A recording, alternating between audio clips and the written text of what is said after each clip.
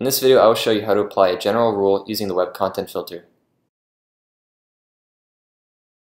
Start by clicking the CSM tab and then the Web Content Filter profile.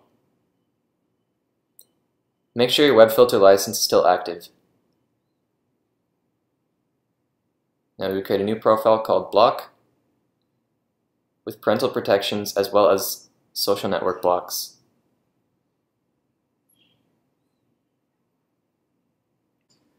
We will now set up the DNS filter profile to work in conjunction with the Web Content Filter. This ensures that all websites using HTTPS encryption will also be blocked following our WCF block profile.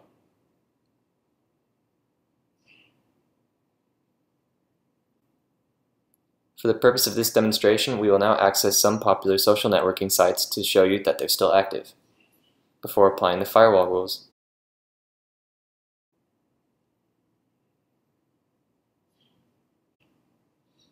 We will now apply the rules to the firewall. Start by clicking General Setup and Default Rule.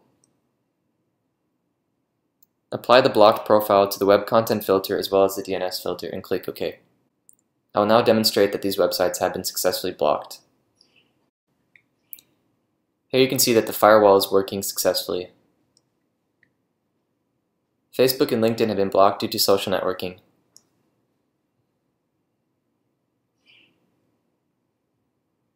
And Playboy has also been blocked due to the blacklist in the DNS filter.